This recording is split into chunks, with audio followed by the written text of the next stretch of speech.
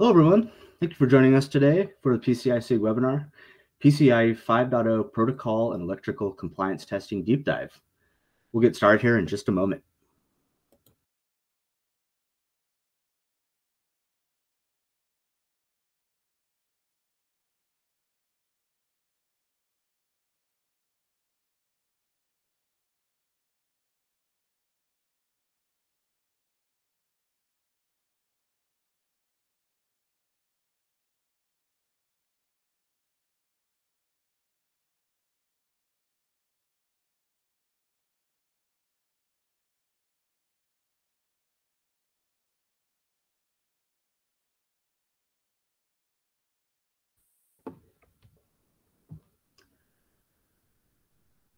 Hello, everyone.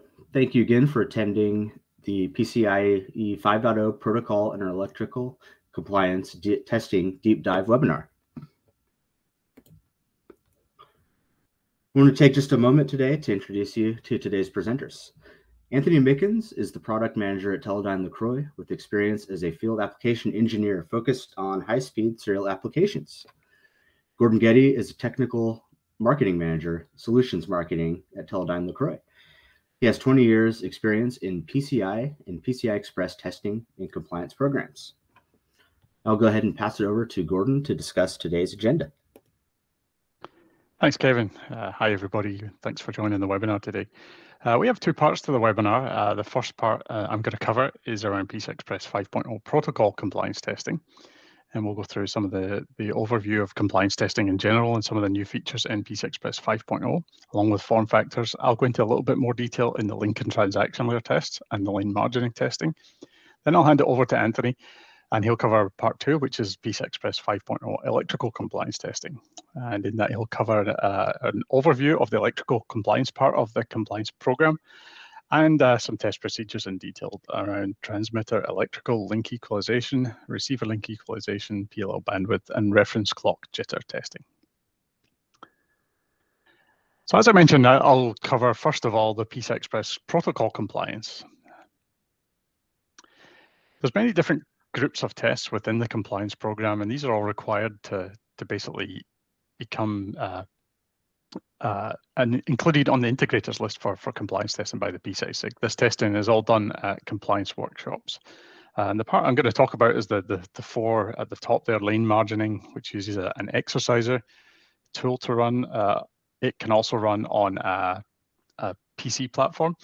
The link layer tests and the transaction layer tests use an exerciser type tool. That you may be familiar with the term PTC, or protocol test card. It's really just an exerciser tool. And then I'll mention briefly the configuration space test. That's a software tool that runs on a PC. And then the section in blue at the bottom is where I'll hand over to Anthony, and he'll cover each of these parts in detail. So what is PCI Express compliance? Compliance really means that a product meets the standards set forth by the PCI-SIG in its PCI Express test specifications. And the compliance program, which has been running for many, many years now, is run by the PCI-SIG, and this is where the interoperability and compliance tests happen. So it's important to note that it's not just the compliance tests, it is also interoperability tests that are required for members to get their products tested against other members' products and then ultimately listed on the integrators list. So the compliance test allows for the product testing against each of the areas that we talked about in the previous slide. And each of these gives a pass or fail result. Now, for the compliance part of the testing, it must pass all of these 100%. And for interoperability testing, it must be 80%. So you need to pass in 4 out of 5 systems, basically, that you test in. It may depend on the number of systems at a particular workshop, how many you actually test with, but it must be at least 80% for interoperability testing. And then the ultimate goal is the integrators list. So the valuable benefit of the compliance program is to have your device listed on the PCI-SIG integrators list. This basically lists all products that have completed all the testing at the compliance workshops, and it's only available to member companies. So it can't be used for marketing programs. It's not really a logo program. It's just a list of all the devices that have gone through a workshop and tested successfully. So compliance testing is based around test specifications. These are separate from the base specification, but they're also defined by the PCI-SIG. And the serial enabling workgroup is the workgroup that's responsible for creating these test specifications. They're all available on the PCI-SIG website and for members. And preliminary FYI testing for PCI Express 5.0 started back in February 2021. So it was, you can see it was just over a year it took from the preliminary testing to the official testing, which started in April of 2022. The 5.0 testing really is an evolution from the 4.0 testing, so same principles, but obviously there's things like new fixtures are required to work at the higher data rates. There's new exerciser tools available. The same concept is used for the testing, but new tools are required to work at PCI Express 5.0 data rates. Also, we made the lane margining test, which I'll talk a little bit more about later, as a mandatory test for PCI Express 5.0. It was an optional test for PCI Express 4.0. Important to note that the feature itself is not optional. The feature is mandatory, but the test for PCI Express 4.0 was optional, and the test for 5.0 is mandatory. So how are these groups broken down? So really, the PCI-SIG compliance testing fits very well into the layered model. So configuration space testing it's not really, it's kind of above the transaction layer, but it's around the enumeration and configuration of devices. And then we go through the transaction layer testing. I'll go through some examples of what that is. The data link layer testing, the link training testing, and the lane margining testing, which kind of happen at the physical layer, but in the logical subblock. So they're not really electrical tests, they're really logical tests, but still in the physical layer. And then there's the electrical testing, which Anthony will cover later, which is only in the electrical subblock of the physical layer. Just a note that we used to do BIOS testing on systems. This was discontinued after PCI Express 4.0. So the link and transaction layer testing is only done on add-in cards or endpoints. It's also done on switches. Okay, next slide. So the configuration and link and transaction layer tests, those test suites are available. The CV tool comes from the PCI-SIG, so you would contact the PCI-SIG or the website directly to get that tool. There's also the lane margining tests. There's two different variants of that. One is if you are using the exerciser tool, it can be run on that. If the device requires a device driver for lane margining, which there's a small percentage of devices do, there's a software tool that can be run. And there's actually two variants of that available from the PCI-SIG, one of them within the PCI CV application, and then there's another one that's available from PCI-SIG. The system testing for lane margining is done using the software tool. And the configuration tests, like I said, they started the preliminary version back in 2021, and the full version is obviously been used since April 2022. So I'm going to go into a little bit more detail here on the link and transaction layer tests. So there's different groups within the link and transaction layer test specification. A long time ago, we had two separate test specifications for link layer and transaction layer, but we combined these into one. And this consists of tests around the data link layer, tests on the transaction layer. It also includes a number of tests that are around the equalization protocol. I'll cover this in more detail in a moment, but this is really about how the protocol behaves during the equalization negotiation on the link. This is not to do with the electrical characteristics at this point. That's something that will be covered in the electrical testing, but it's important that the protocol works properly. There's also some other logical 5-layer tests. Specifically, I call it here the reserve bits test. So that's where what happens in the training sequences or in the link training process when I set the reserve bits to 1. This test came up historically from way back in PCI Express 1.0, 2.0 days, where setting the reserve bits to be a 1 caused the link not to come up. So in theory, the other side should ignore those reserve bits. It particularly happens when we add a new data rate bit, for example. So when the 5.0 data rate bit was used in the training sequence, some of the 1.0 systems didn't like it. So we created a test to be able to catch those. And that's the general idea about compliance testing, is that we can catch these corner cases before they go out in the real world and cause interoperability problems. I mentioned the lane margining test just a moment ago there. It's really a functional test. It's not a test about how much margin your device has. It's really, did you implement the lane margining capability in your device, and that's really what the test is designed to do, to make sure that if you change things electrically, that you will get a different result. There's also a test for pre-coding, something that was added in the PCI Express 5.0 spec. And really, in these link and transaction layer tests, they're testing error handling. So what happens in a corner case if this type of error happens? Does the whole thing crash and burn, or does it handle it gracefully as is defined in the specification?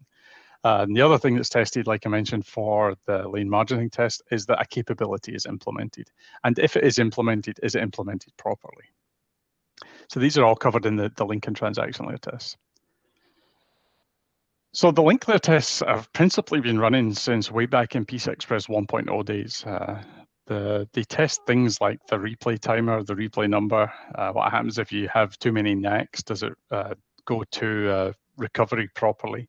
What happens when you send a bad DLLP?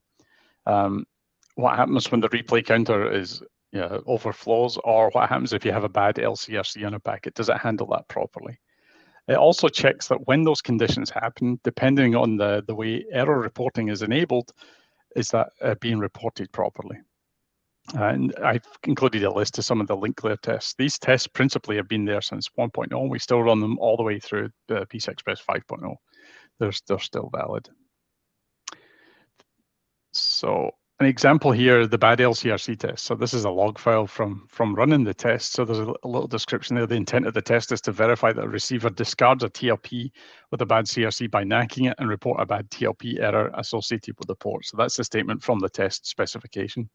And then the exerciser tool or the PTC tool will go through each of the steps to clear the errors, create the error case causing a bad LCRC to happen, and then read the error bits in the registers and check the messaging of errors. And at the end of that, if those cases are met, then the test will be passed. If they're not met, then the test will be considered a fail. So when we run all these tests, we save all the log files, and those are all submitted to the PCI-SIG. So this is kind of the evidence that we ran the test. And each test case is going to have a log file generated with it. That's true of the CV test, the link and transaction layer test, the lane margining test. In some cases also there will be a trace file, so from the analyzer part. So really when the exerciser runs, it has to capture a trace file to determine what was the behavior. So it creates the condition on the exerciser, then the trace is captured. And then in this case for the bad LCRC, you can see that it's created an incorrect LCRC there. The packet is NACed, that's correct behavior. Then the DUT reports the error by sending the correctable error message. And then the replay happens since there was a NAC on the first one because it never reached the other end properly. So basically testing the data link layer mechanism for CRC checking. The link and transaction layer test spec also states that some of the tests, they should be run at different link speeds. It doesn't apply to all tests. Some of the tests are specifically for a particular data rate. And during the testing, the test cases will choose the appropriate speed. So you'll sometimes see when you're running these tests that they actually run at all the different capable speeds of that particular device. We've seen cases where it's possible that a test runs just fine at the highest data rate and fails at 5 gigatransfer per second, for example. So that's why we go through these particular tests with all the data rates. Up the protocol stack a little bit, the transaction layer tests are like poison TLP. What happens if we have a wrong TLP sequence number or a nullified TLP? Also, what happens when we have an unsupported request to a transaction? Is that handled properly? There's a test for bad ECRC. We actually just made that test as an informational test only, but it's still a test that is run as part of the compliance suite. So any informational tests are run just as a warning. If it fails, then you may want to check it out, but it's not counted towards the integrators list inclusion.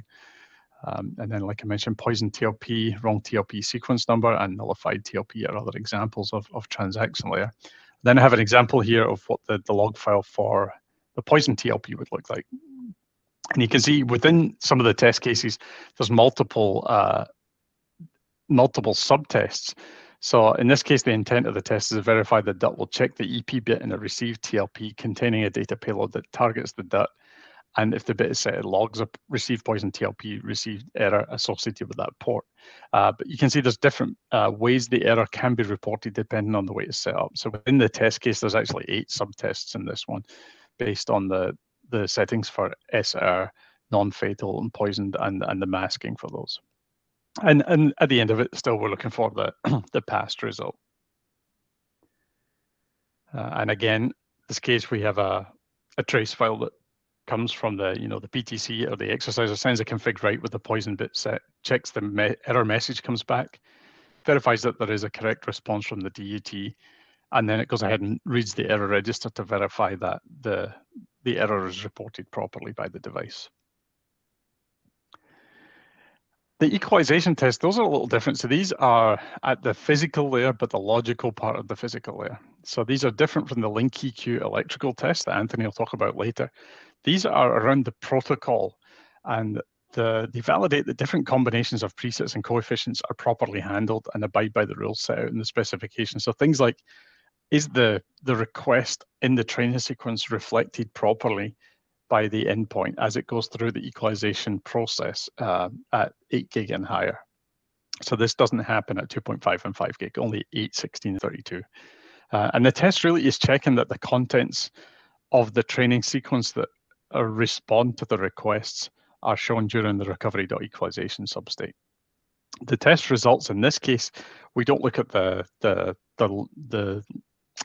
trace file. It's determined by the PTC.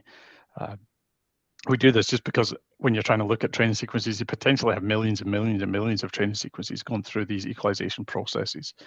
So the exerciser or the PTC is interpreting what's coming into it based on the request it's giving as defined in the test specification. And you can capture a trace if the test fails and you want to look at why it's failing, then that may be a case where you want to capture the trace, but that can always be done. But there's many subtests within these. So I think within each speed grade, there's around 75 tests for different combinations of presets and equalization coefficients. So looking at a log file from one of the preset tests, so this is 58-12, this is the 32 gig transfer per second preset test. So you can see basically what the PTC is doing in this case is logging the LTSSM states and verifying that the states are correct based on the request that it's giving. So you can see it's checking for the reflected preset values, or in the case of the coefficient tests, that it's reflecting the correct coefficients. There's rules around those coefficients to make sure that it doesn't give values that wouldn't be appropriate electrically. So this is really only a logical test that's checking those values within the training sequences. But we have actually caught several errors in devices through running these tests. So it's a very important test.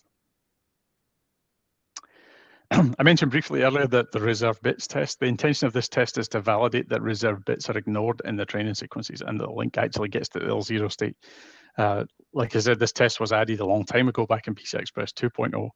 And we found a number of devices were actually failing when it sees a training sequence with some reserve bit set that it doesn't expect, and then it should really just ignore that, but in some cases it didn't, and the link didn't get to the L0 state. This is a major interoperability problem, especially when we're talking about backwards compatibility. So PCI Express 3.0 system, in theory, you could plug a PCI Express 5.0 card into it, and it should work just fine. So the complete list of tests that are required are in the test specification, and each vendor has to do a test procedure or a MOI. That will define any specifics for that particular piece of test equipment. Tests are mandatory unless it's stated otherwise. They'll say informational next to the name of the test in the test specification. There are no waivers, so if you fail a test, we'll certainly look at the result and determine if it is a valid failure or not, and then the PCI-SIG will make a decision on whether it thinks that the test should be a pass or a fail. That comes up in very rare cases at workshops where we see a device will fail and it's some corner case that we'd never discovered before. So it will never fail something for doing something correctly. Always go back to the base specification. And all these MOIs are all posted to the Serial Enabling Workgroup document folder, and you can get them from the PCI-SIG website. So a few new features that are in PCI Express 5.0. Principally, the link transaction tests are very similar, but with obviously the addition of 32 gig transfer per second capability. So there was some So new detection configuration algorithms and specifics for the higher data rate to some of the tests. Obviously, the training sequence data rate field had to be updated, so the reserve bit test also changed. We also added the pre-coding test. Obviously, I had to also start link equalization at 32 gigatransfer per second, so adjusting those the equalization protocol tests to handle the new data rates as well. Quick word on lane margining. So lane margining itself, like I said, the behavior is mandatory behavior for all ports that are supporting greater than 16 gigatransfer per second, including retimers. And it's really a system software mechanism to obtain the margin information at receiver while the link is in the L0 state. So it is different from the equalization process that goes through in the recovery.equalization state.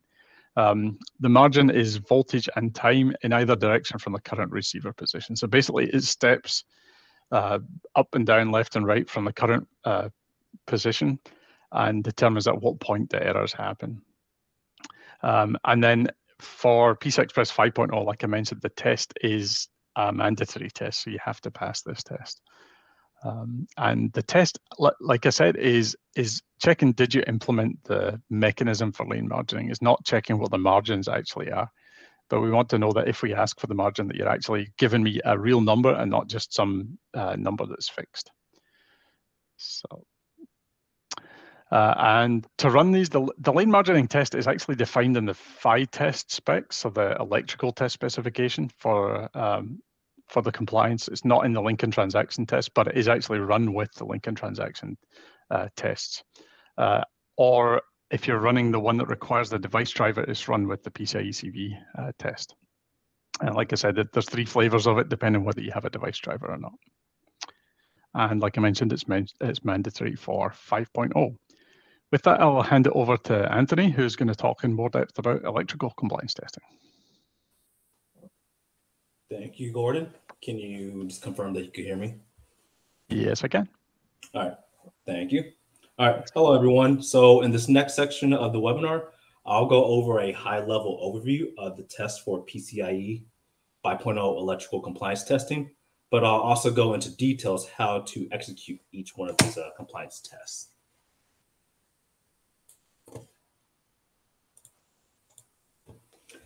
So same as the protocol, a device must pass all electrical tests to go on the PCI-SIG integrators list. So all these tests that are mentioned or that are listed here on the screen are required for electrical testing, except for the very bottom one where it says informative only.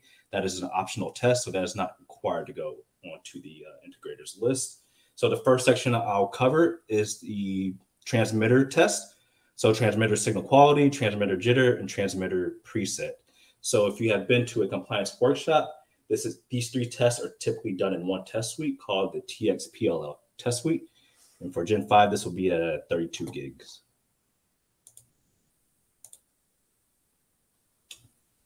So for this webinar, I will use an adding card for all the compliance test examples. So for KIM transmitter testing, also known as compliance testing, is performed at the KIM connector, meaning that the signal is measured at the KIM connector for the adding card using the compliance test fixtures purchased and only available through the PCI-SIG website. So there are some other manufacturers that have test fixtures for PCI 5.0, but at a compliance workshop for KIM testing, only the fixtures provided by the PCI-SIG are the ones used for compliance testing. And these test fixtures break out the signal from the device so that an oscilloscope or another piece of test equipment has access to the signals coming either from the root complex or from the endpoint. And these test fixtures are used to replicate the worst case scenario for a device under test. And for the PCIe 5.0 by test spec, the nominal channel loss, including the receiver package, is 36 dB. All right, so the first test that I'll go over is the transmitter signal quality test. And for this, for compliance, we want to ensure interoperability. So we're measuring the transmitter signal right at the root complex. So we're measuring the signal from the KIM connector to the root complex.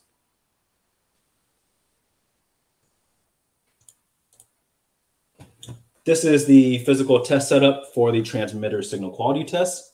This connection diagram shows the add-in card, which is the device under test connected to the CBB. CBB is an acronym for Compliance Baseboard. The CBB is also used when testing an add-in card, and in this connection diagram, you can see that TX lane 0 on the CBB is connected to the oscilloscope input channels 1 and 2. And for PCIe 5.0 compliance testing, the physical channel plus the emulated channel package loss equals 26.5 dBs, which replicates the worst case scenario an add-in card will experience when plugged into a real-life PCIe 5.0 system. Another way to put this is that the 26.5 dB loss is emulating the worst case from the CHEM connector to the root complex.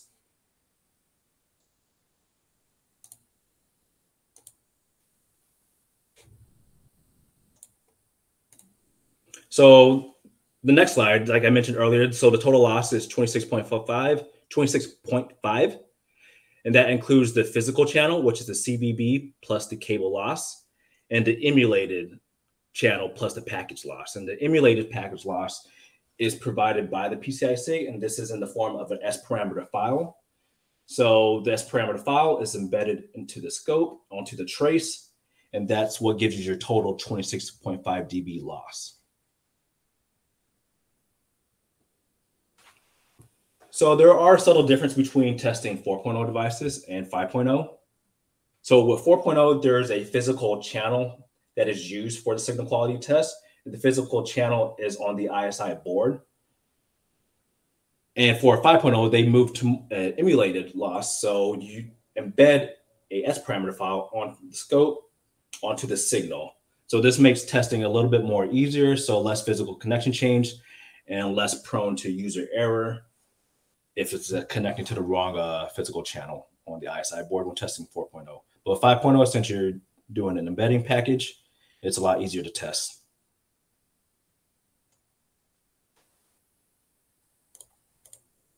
All right, transmitter jitter and the transmitter preset test.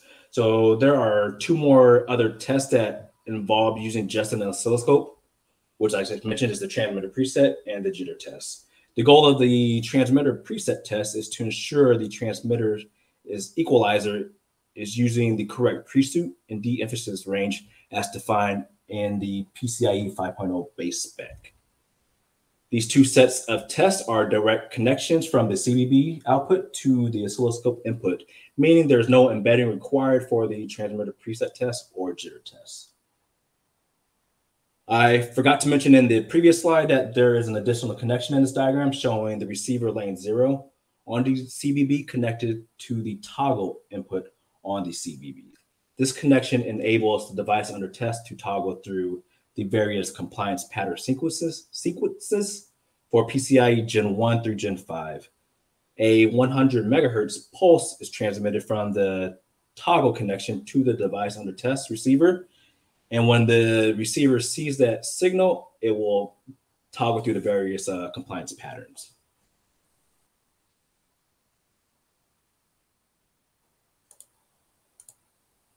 So these are the test results for the transmitter preset test. So what is considered a pass? A pass is considered when a device passes all 11 presets. So preset 0 through preset 10.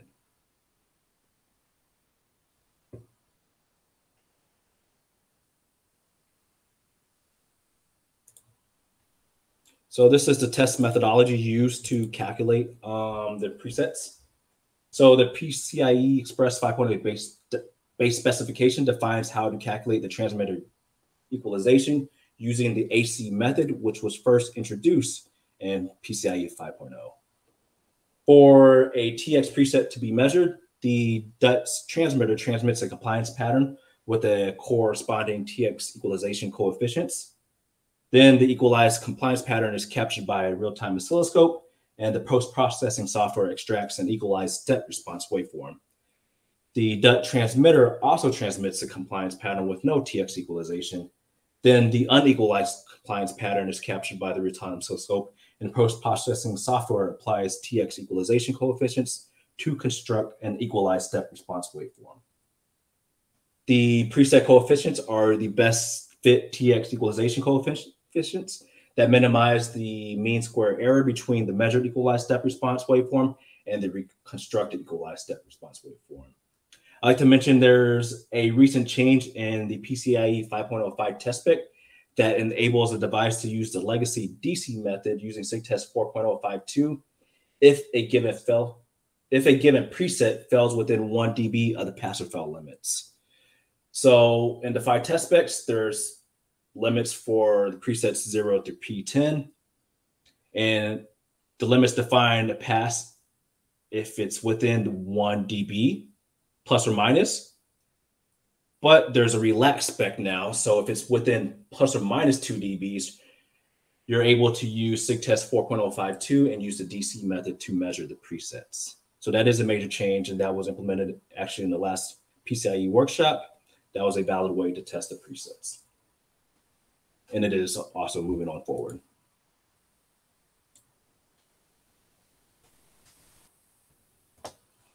So as I mentioned earlier, the transmitter jitter test was introduced in PCIe 5.0, and the pattern that is used is a clock pattern on the lane being tested. And on all other lanes, there's traffic on all the lanes. So on all the lanes, it's the compliance pattern. So not a 1010 pattern, but an actual compliance like data pattern. So the next portion I'm going to go over is the transmitter link equalization test. And the transmitter link equalization test, from now on, I'm going to call it LEQ test. So for transmitter LEQ testing, there are 2 different sets of tests. But the initial TX equalization test is only performed on adding cards, whereas the transmitter LEQ response time test is performed on both adding cards and systems. So it's a little bit easier to test a system since it's 1 test less that you have to perform on the device.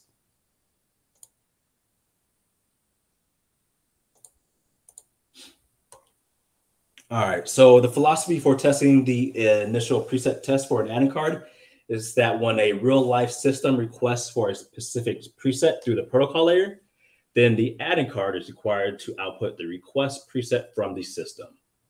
The initial preset test is executed for all presets, and the test ensures that the adding card produces the correct pre-shoot and de-emphasis values for each preset using the AC method, as I discussed earlier in the previous slides. The difference between the 2 preset tests is that the initial preset test is checking that the adding card is able to output the correct preset through the protocol layer, and the BERT is used to send this preset request, thus acting as the root complex. And the response time test is performed for both adding card as well as for system. And this test verifies the device under test is able to output each preset within a given time frame. Like I said, I'll be using the adding card for the following examples. So for example, the BERT will send a request through the protocol layer for an adding card to change from preset P6 to preset P7. Then the BERT will save the transmitter's equalization coefficients.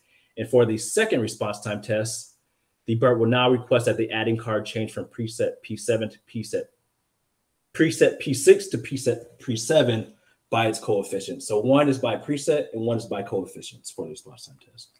So there's 2 different methods for testing response time tests. And this is the physical connection for testing the TX LEQ. This is the connection diagram showing the Teledyne test setup, and other test vendors will use a somewhat similar setup involving both a BERT and a real-time oscilloscope. So you can see from this connection diagram that the BERT's output is connected to the receiver lane 0 on the CBB, and the error detector is connected to TX lane 0 on the CBB, as well as TX lane 0 is connected to channel 1 and 2 on the scope, and the output of the BERT is connected to channel 3 and 4 of the BERT, or on the scope, sorry.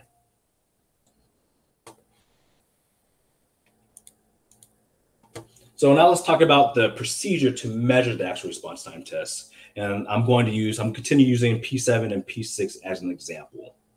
So on the top right-hand side, you can see this is directly from the BERT. So in phase 3, I'll say 3 lines up from the very bottom, phase 3, you can see there's preset 7. That's when the request was made. And you can see when P6, when the actual change request was actually made on the DUT.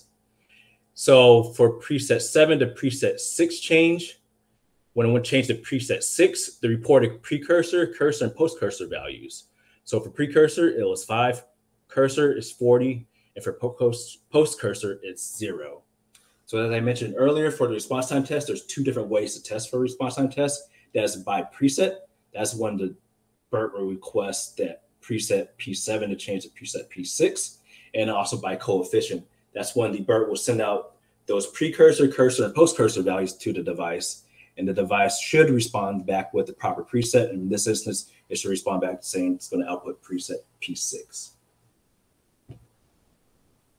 And on the bottom right-hand side, the BERT, this is the trigger setup on a BERT, and it is triggering the oscilloscope. So this trigger output from the BERT is going to the auxiliary input of the oscilloscope. So when the BERT sends the request to the oscilloscope / the device, since the signal is being split from the device to the scope knows exactly when this request was sent by the BERT. So as I mentioned, so this is the order of operation for the response time test. So on the bottom left-hand side, you can see the BERT on the top right. So the preset request is sent to the adding card, which is the downstream signal. And you can see that signal on the oscilloscope screen, which is the top signal, which is the yellow signal. Then once the adding card receives that request, the requested preset is then sent back to the oscilloscope. And that is the upstream signal, which is the teal signal on the very bottom. And you can see the electrical change from preset 6 to preset 7.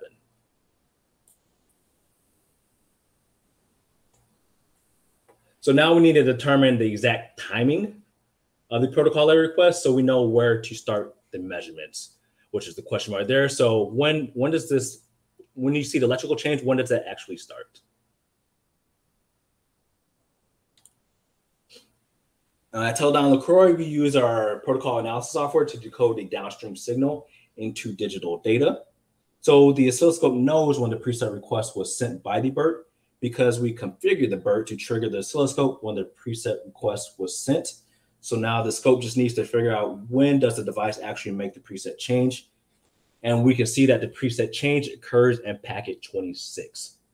So what is the delta time between the BERT when it sent the request versus when the device actually made the preset change?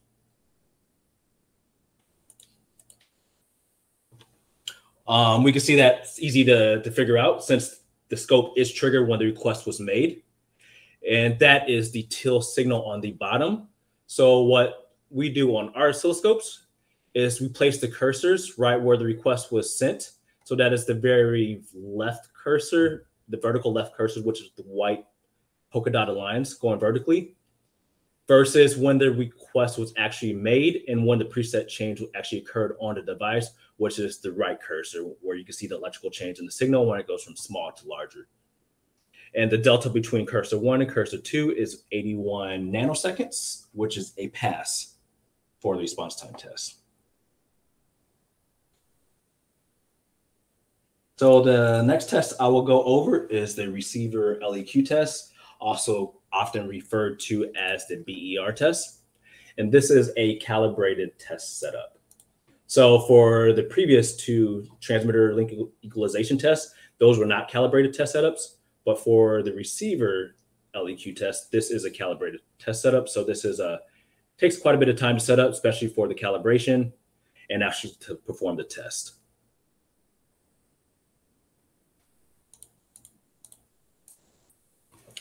For the adding card receiver test, this is the calibrated test setup. So like I mentioned, the first step is to calibrate the test equipment. So the receiver signal needs to be calibrated from the KIM connector to the root complex. And the signal of interest that needs to be measured is actually from the KIM connector to the endpoint, which is this arrow this red arrow indicated going from the KIM connector to the endpoint.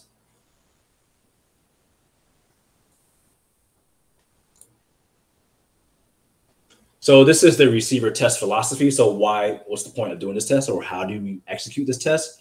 So we use an oscilloscope to calibrate the BERT's output. And the first step is to calibrate the correct voltage swing for all of the presets. And then the next step after that is to calibrate the random jitter as well as the sinusoidal jitter. Then once you calibrate the presets and the jitters, the next step is to find the channel with the most loss. In this case, 27.5 dBs. And you want the eye height to eye width to barely be above the targets. Then once you have that whole entire cocktail, then you change the, you move the scope and you place the DUT into the test setup and you perform the BER test. And I'll go into more details of each one of these steps in the next few slides. So as I mentioned, this is the preset and amplitude and RJ-SJ calibration. This is a direct connection setup between the BERT and the scope. And for PCIe Gen 5, a 50 gigahertz scope is required for the preset calibration. And SIG test is used to calculate the RJ and SJ values. And for the differential mode interference and common mode interference calibration, this uses both the CBB, CLB, as well as the ISI board. So the differential mode and common mode noise are calibrated with a 31.8 dB channel. And this channel is considered from the BERT's output through the long pair on the ISI board to the KIM connector, to the RX lane 0, which then goes through the KIM connector, then the signal goes out the transmitter, then through the short trace on the ISI board, then back into the input of the oscilloscope. And that is considered the 31.8 dB channel.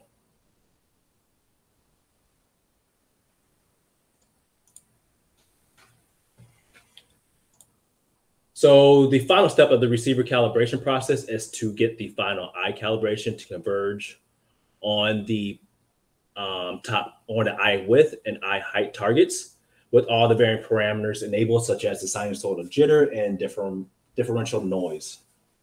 The channel with the highest loss should be picked, but this channel still needs to meet the eye width and eye height targets. For PCIe Gen 5, the eye height target is 15 millivolts. So you want to get as close as possible to 15 millivolts for the target eye height. There is a range that you could vary from, so from 13.5, the minimum, to the maximum of 16.5. But the goal is to get as close as possible to 15 millivolts. And the purpose of the final eye calibration is to be able to find the perfect cocktails of parameters that will produce the most stressed eye while still meeting the eye targets. And I would also like to mention that for the eye calibration process, the TX equalization is fixed to the preset that gives the optimal eye area using the SIG test post-processing tool.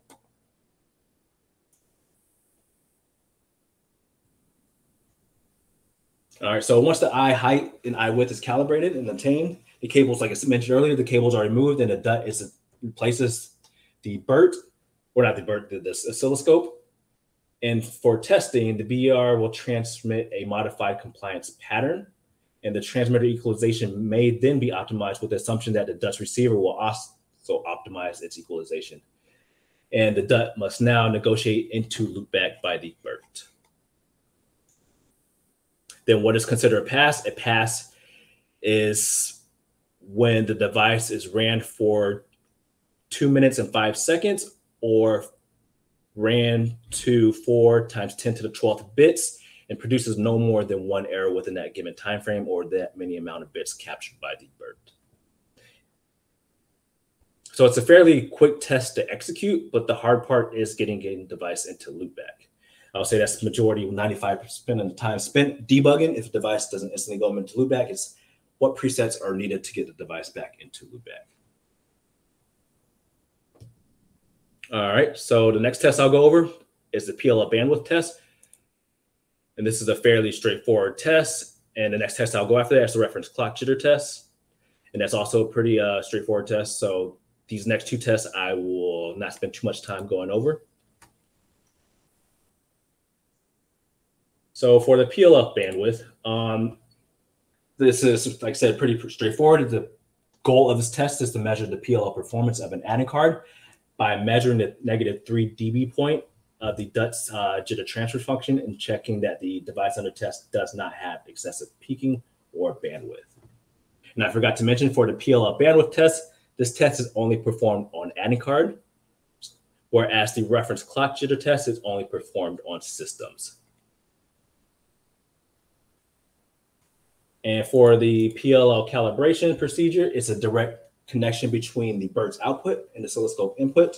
And the objective of the calibration is for the BERT to be able to output a calibrated amount of sinusoidal jitter by sweeping various frequencies across a 100 megahertz clock. And this is measured using the oscilloscope. Then once the PLL bandwidth test setup is calibrated, next step is to perform the actual testing. So on the bottom hand left-hand side, this is the physical connection between the BERT, the adding card, the CVB, as well as the oscilloscope.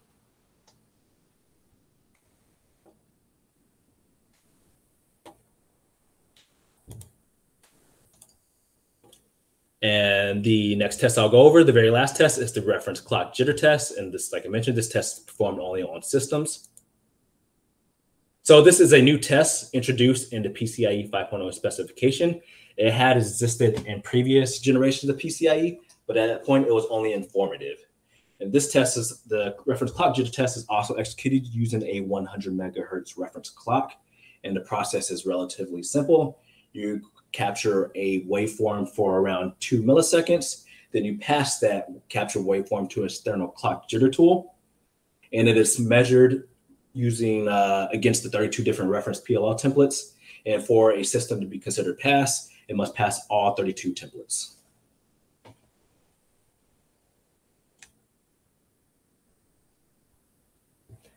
And at this time, that is the end of the part 2 of the webinar. And then I'll pass it over to Kevin now. Great. Well, thanks so much, Gordon and Anthony, for sharing your expertise today. So now we'll go ahead and take some time for questions from the audience. And just a reminder, if you have any questions, please enter them into the chat. So the first question here is, why did BIOS verification from PCIe 4.0 discontinued? Yeah, I can take that one, Kevin. So it was really the methodology that we were using back in the day for doing the BIOS testing really wasn't compatible with the way the EFI type BIOS was working in new systems. So it was decided there was no consistent way we could do the BIOS testing. So that was why it was discontinued after 4.0.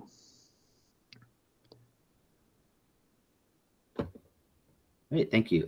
Next question here. Lane margining was not a required test for PCIe Gen 4 in 2022. Is it a requirement for Gen 5 in 2023? And also the second part, do you have an example of how a pass-fail test is determined? Yeah, so that's correct. It's informative only in Gen 4 for now and will be for the future. It is mandatory for PCIe 5.0 as of the April 2022 workshop. So example of a pass-fail. So basically what we do is we create a link with one type of electrical characteristics, then change those characteristics either by using a different preset or by physically adding an extender cable or some kind of mechanism to change the electrical characteristics and make sure we get a different number either for the timing or the voltage. We're really just trying to verify that the mechanism for the margin reporting is enabled. So we can do that by checking that we get different numbers from the margin when we ask for it. If we get the same number every time, we can't determine that the mechanism is properly enabled. So that's how that works.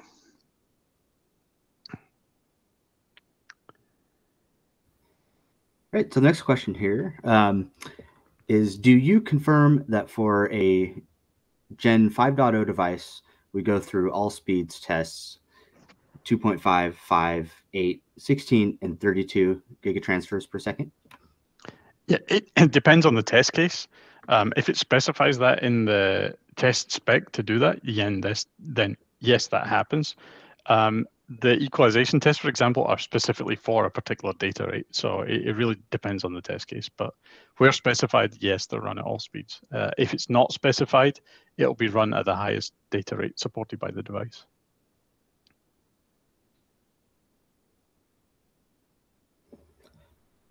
Okay, next question. Does all preset tests need to pass, or any one of the presets, if it gets passed, is okay to get into the integrators list? I think they're asking what is what does a solution need to pass to get onto the integrators test or integrators list? So for electrical testing, for the preset test, all presets must pass to be considered a pass. But I forgot to mention for signal quality, you can use any of the 10 presets, and any given preset, or a pass is considered if any given preset passes for all the lanes tested. So for, let's say, a by16 device, you have to test the far, middle, and near lane. So test 3 lanes using 1 preset. So you can use preset 0 through preset 10. As long as any preset pass, it's considered a pass.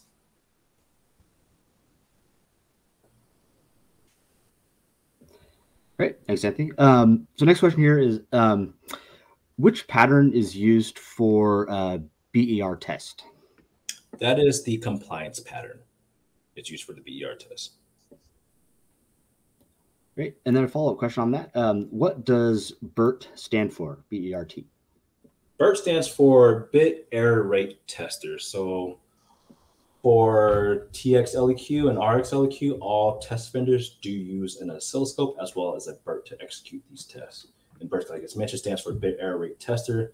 Essentially, it's a pattern generator and an error detector. So the pattern generator side outputs a known good pattern to the device. The device then goes into loopback, then it spits that pattern back out to the BERT's error detector, which is the input of the BERT, and it compares the output versus the input, and it should match 1-to-1.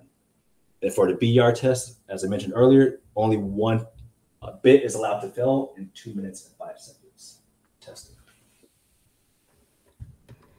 Great, thank you. Next question. Are preset tests spec to be tested in order? So 0 to 1, 1 to 2, or is there a random walk? I have not seen it test not in order. I guess technically you can test out in order, but all test vendors do have their solution to automate it. And the way the device is toggled through the presets, it is in sequential order. So it toggles from preset 0 through preset 10. But technically you could test preset 1, then preset 5, preset 3, and so on. But at that point, you wouldn't be able to use any of the manufacturer's automation test tool, and you would have to test manually, which would be very, very, very time consuming. So I would not recommend testing out of order. But yes, technically you don't have to test in order. You can test in a random order for the presets. Hey, next question here. Do you confirm that for a Gen 5.0 device, we go through, I think we just covered that one. Sorry about that. Okay. Second while the question's coming in. Okay. In the test of link equalization for TX, we use power splitter plus DC blocks plus attenuator for Gen 4. Do we need attenuators for Gen 5? Can you repeat that question again, Kevin? Sure. So in the test of link equalization for TX, we use power splitter plus DC blocks plus attenuator for PCIe 4.0. Do we need attenuators for PCIe 5.0? Yes, the same test setup is used for Gen 4 as well as for Gen 5. There is an additional piece of equipment that is needed for some system testing. When you're doing TX-LEQ, since there is more loss, some systems do require that a redriver is used for TX-LEQ testing. And you could use a redriver for TX-LEQ testing because this is not a calibrated test. So since some systems have higher loss, there is need to redrive the signal going back to the area.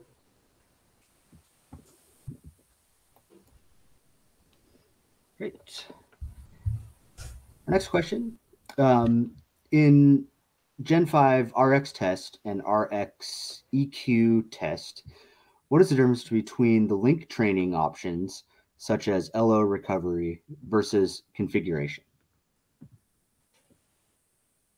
I will pass that question off to Gordon. Yeah, so Basically, it's the different mechanisms of the LTSSM states. So configuration is a state within the LTSSM, and recovery. So one of them, it's the mechanism of going to loopback. One of them goes to L0 first, then enters loopback through the recovery state, and the other one enters loopback through the configuration state. So it's the difference. Just different paths. Great. Next question. Which pattern is used for BER test? That is the compliance pattern that's used for the BER test. Thank you. Next question. If the DUT is an AIC with multiple lanes, do I only need to test lane 0 in compliance workshops? So for the, you go first, Gordon. Yeah, I was just going to say, I think this is a both answer. For protocol compliance, everything is tested on lane 0 in a by one link configuration. That's not the case for electrical, though. So I'll let you comment, Anthony. Correct. For electrical, lane 0 is tested for all tests. So for the jitter, transmitter, and signal quality test, as well as the receiver and transmitter LEQ tests, that is lane 0. But for signal quality tests, that is tested on the far and middle and near lane for a by 16, by 8, by 4 device. Of course, if it's a by 1 device, you can only test lane 0. So for signal quality, there are multiple lanes of test, but every other test only requires you to test on lane 0 for compliance workshops. Okay, next question. Is it better to pick or to use pick of TEE instead of power splitters?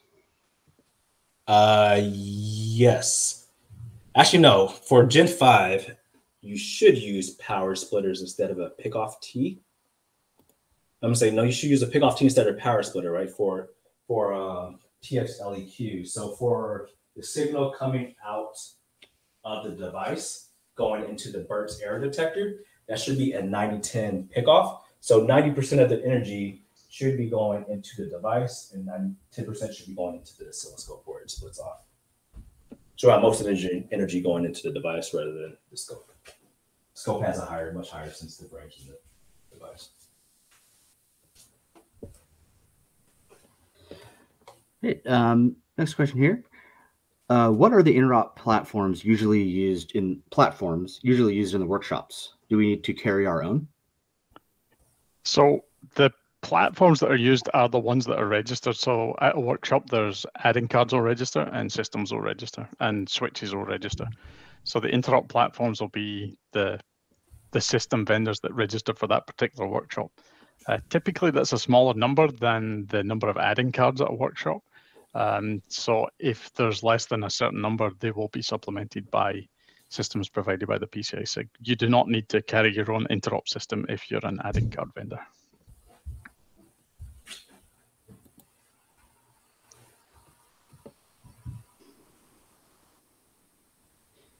Okay, great. Next question. What are the input clock specs for reference clock retimers, since it should also be tested as a system?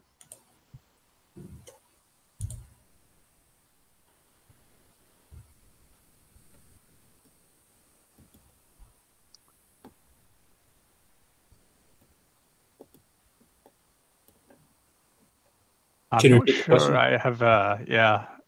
If you can repeat that, Kevin. You mean to repeat that? Oh, sorry. Yes, please.